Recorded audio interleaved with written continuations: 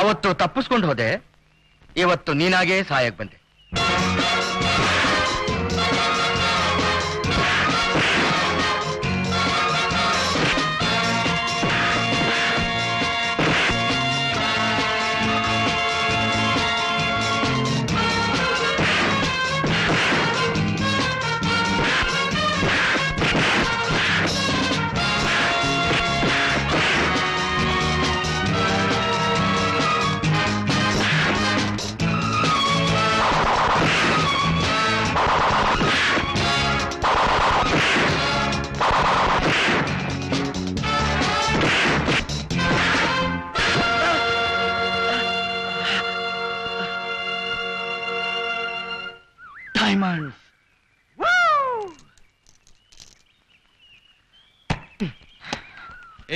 ನಡಿ ಹೋಗೋಣ.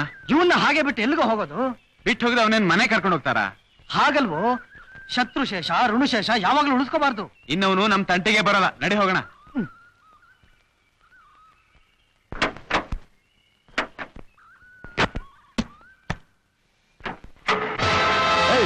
ತೆಗಿದ ಟೈಮರ್ಸ್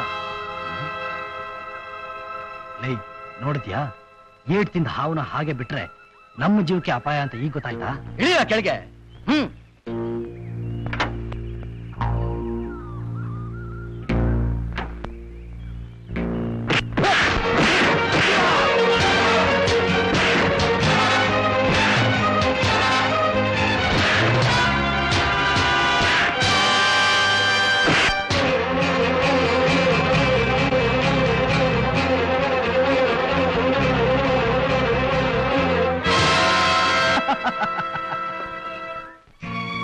ಇದನ್ನ ಯಾಕೆ ತಂದೆ? ಡಾಕ್ಟರ್ಗೆ ಅಭಿಷೇಕ ಮಾಡಕ್ಕೆ ಹಾಲು. ಹಾಲು? ಗೋಮಾತೆ ಹಾಲಲ್ಲ, ಭೂಮಾತೆ ಹಾಲು. ಪೆಟ್ರೋಲ್. ಕಿಶೋರ್, ನನ್ ಮಾತು ಕೇಳು. ಬೇಡ ಕಣೋ, ಇಲ್ಲಿಂದ ಹೊರಟೋಗ. ಬೇಡ ನೋಡು ಕಿಶೋರ್, ಪ್ಲೀಸ್. ಬೇಡ ಕಣೋ, ಬೇಡ ಕಣೋ ಕಿಶೋರ್. ಕಿಶೋರ್ ಪ್ಲೀಸ್. ಅಭಿಷೇಕ ಆಗೋಯ್ತು, ಮಂಗಳಾರತಿ ಮಾಡ್ತೀನಿ ತಾಡಿ. ಕಿಶೋರ್ ಬೇಡ, ಅವನ್ ಬಿಟ್ಬಿಡು. ಅವನಿಗೇನು ಮಾಡ್ಬೇಡ, ಅವನ್ ಕೊಲ್ಬೇಡ, ಅವನ್ ಸುಡ್ಬೇಡ.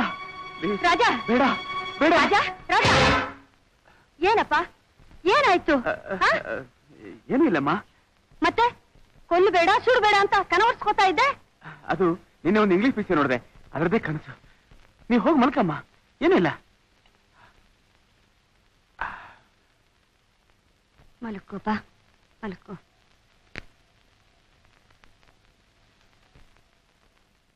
Shem to the department. ಎಲ್ಲಿವರೆಗೂ 5 ಜನ ಭಯಂಕರವಾಗಿ ಕೊಲೆ ಆಗಿದ್ದಾರೆ. ಸತ್ತ ವ್ಯಕ್ತಿಗಳ ಗುರುತು ಸಾಕ್ಷಿ ಯಾವುದು ಸಿಗ್ತಿರೋ ಹಾಗೆ ಅವರ ಮೇಲೆ ಪೆಟ್ರೋಲ್ ಸುರಿದು ಬೆಂಕಿ ಹಚ್ಚಿ ವಿಚಿತ್ರವಾಗಿ ಕೊಂದಿದ್ದಾರೆ. ಸರ್, ಈ ಕೊಲೆಗಳೆಲ್ಲ ಒಂದೇ ರೀತಿಯಿಂದ ನಡೀತಿರೋದು ನೋಡಿದ್ರೆ ಕೊಲೆಗಾರರು ಒಂದೇ ಗುಂಪಿನವ್ರು ಇರ್ಬೇಕನ್ಸುತ್ತೆ. ಅಫ್ಕೋರ್ಸ್, ಸತ್ತವರ ಕಡೆಯಿಂದ ಇದುವರೆಗೂ ನಮ್ಮ ಡಿಪಾರ್ಟ್ಮೆಂಟ್ಗೆ ಯಾವ ವಿಧವಾದ ಕಂಪ್ಲೇಂಟ್ ಬಂದಿಲ್ಲ. ಕಾರಣ ಏನಂತ ಗೊತ್ತಿಲ್ಲ. I don't know the reason at all. Sir, ಆ ಸತ್ತವರು ಒಂದ್ ವೇಳೆ ಸಮಾಜ ಘಾತಕರಾಗಿದ್ರು ಕೂಡ ಯಾರು ಕಂಪ್ಲೇಂಟ್ ಮಾಡಲ್ಲ.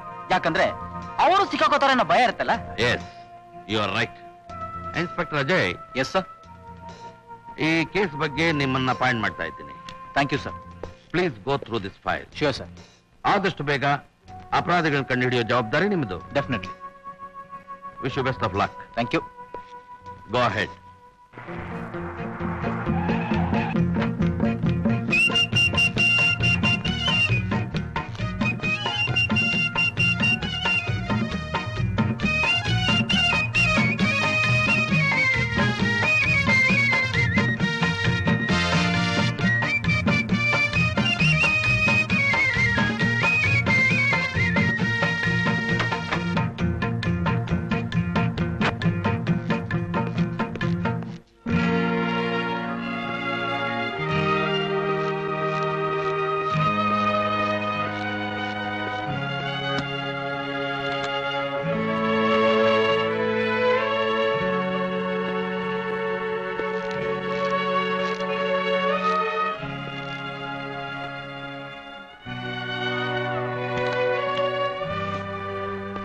ಮೈ ಸನ್. Good evening my sun. I am father D'Souza. Good evening father. ನನ್ನ ಪರಿಚಯ ನಾನು ಮಾಡಿಕೊಂಡೆ, ಆದ್ರೆ ನೀವ್ ಯಾರು ಅಂತ ನನಗೆ ಗೊತ್ತಾಗ್ಲಿಲ್ಲ. ನಾನು ಯಾರು ಅನ್ನೋದು ಮುಖ್ಯ ಅಲ್ಲ ಫಾದರ್, ನಾನು ಏನ್ ಮಾಡ್ದೆ ಅನ್ನೋದು ಮುಖ್ಯ.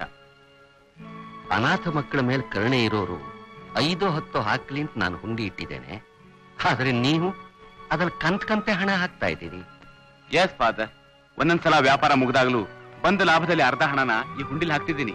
ಅಷ್ಟೊಂದು ಹಣ ಅದರಲ್ಲಿ ಹಾಕೋದ್ರ ಬದಲು ಅದೇ ಹಣ ನಿಮ್ ಹೆಸರಲ್ಲಿ ಡೊನೇಟ್ ಮಾಡಬಹುದಲ್ಲ? ಸಾರಿ ಫಾದರ್, ಹಣ ಡೊನೇಟ್ ಮಾಡಿ ಫೋಟೋ ತೆಗೆಸ್ಕೊಂಡು ಅದನ್ನ ಪೇಪರ್ಲ್ ಹಾಕ್ಸಿ ಖುಷಿ ಪಡಕ್ಕೆ ನಾನು ರಾಜಕಾರಣಿ ಅಲ್ಲ. ಯಾಕೆ ಹಾಗೆ ಹೇಳ್ತೀರಿ? ಆದ್ರೆ ನಂದು ಒಂದೇ ಒಂದು ಅರಿಕೆ, ತಪ್ಪು ದಾರಿಯಿಂದ ಬಂದಂತ ಹಣ ಏನಾದರೂ ಆಗಿದ್ರೆ ದಯವಿಟ್ಟು ಅದನ್ನ ಆ ಡಬ್ಬದಲ್ಲಿ ಹಾಕಬೇಡಿ.